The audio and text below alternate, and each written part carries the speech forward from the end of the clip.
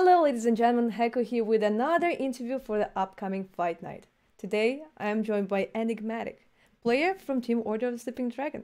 Dude, are you excited for the upcoming series against Wrong Orc? Oh, I'm very excited. I have a couple friends on that team. Mmm, Most of them are pretty decent players, so it's going to be a very fun series for me, especially. I know most of my team also knows quite a few of them and have played with them, played against them before. mm-hmm, Uh, Mainly Elheim. I know he was originally going to be playing against them in HGC before mm-hmm, everything happened, so he knows them quite well, yeah. and I think we're all going to have a pretty fun time playing it. Oh, that's actually good. That, like at least like you'll be having fun, so that's what we're looking forward. So far, Wrong Orc won two series in a row, which means that they managed to stack a nice prize pool.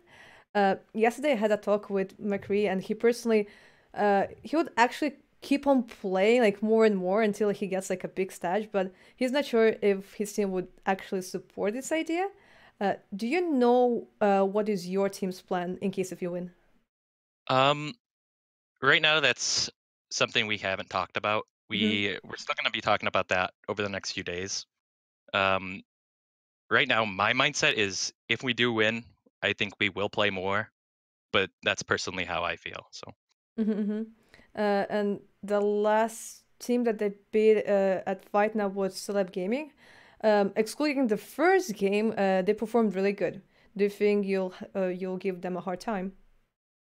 I think we'll be a very good match for them. I think we know their weaknesses well, and I think we know their strengths well, and I think we know what we want to do against them in these upcoming sets, especially with our map picks and uh, hero pools that we have for these maps.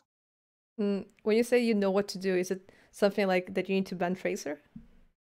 Uh, that's definitely something we're looking into. Mm, Makri plays a really mean tracer. He's also got a pretty good Hanzo, so yeah. we'll be looking at him. I asked if anyone on his team like is looking forward to play a hero, and he said like no, like no one really wants to like play something specifically. He personally wants to play Tracer, but he doesn't think that he's getting to do that anytime soon. Yeah, he's pretty well known for it, so it'll be something that's contested in this Mm-hmm. set for sure. Mm-hmm. But what about your own picks? Are you planning to stick to the meta? You know, like I know, like Diablo. What else? There's like Zeratul and stuff. Or are you thinking to provide maybe some fun combos and maybe crazy combos? Depends on how the series is going for sure. We have some stuff that we're pretty excited to do.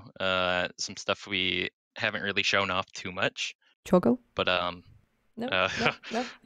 maybe. Um, we have a few things though.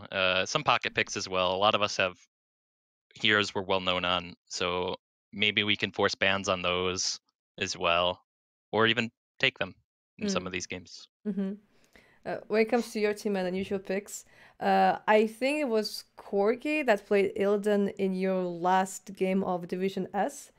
And so, like, just in case, like, so far, this hero's win rate in Fight Night is not so good. Because, like, Wrong Orc and Celeb Gaming went for Illidan, and when they played it, like, they lost. So you should be careful with that pick. Mhm. But you'll have, like, the same roster as you have for Division S, right?